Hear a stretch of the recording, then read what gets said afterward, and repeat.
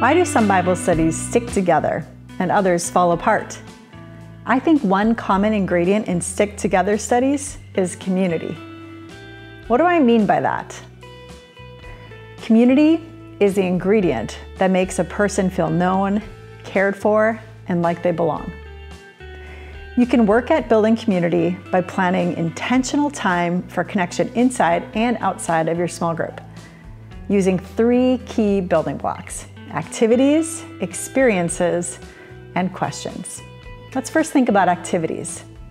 Think of community building activities as building blocks that build off one another to invite increasing levels of vulnerability as you get to know one another. When you are just getting started, here are some first-month activities that help build community in your study. Take a screenshot to capture these.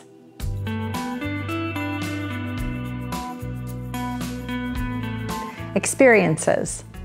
Throughout the study, continue to make time for more activities and experiences for your group.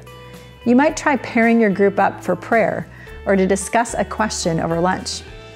Here are some more examples you might try throughout your study and as your study comes to a close.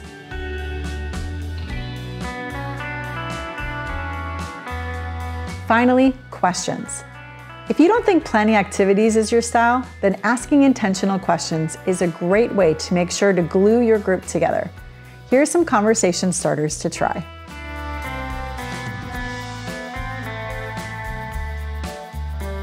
Activities, experiences, and questions.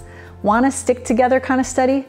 Then make sure to make space for community building for your group to connect. I'm pretty sure you won't regret it.